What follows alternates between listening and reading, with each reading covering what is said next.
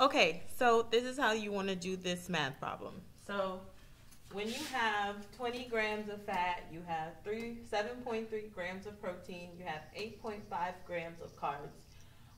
Remember, there are certain numbers that you have to remember for each of these categories. So for fat, you want to remember that this is going to be times 9 to get the calories.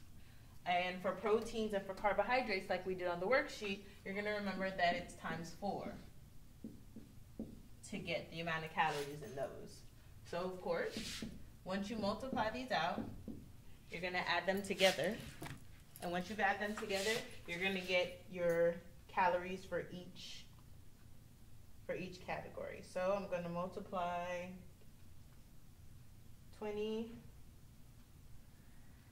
times 9. That's going to give me 180.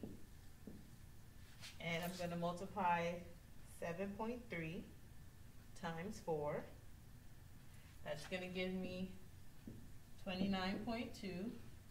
And then I'm going to multiply 8.5 times 4.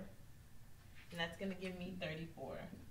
So all of these are calories for each category, but I want the total amount of calories. So at that point, you want to go ahead and to get your total amount of calories,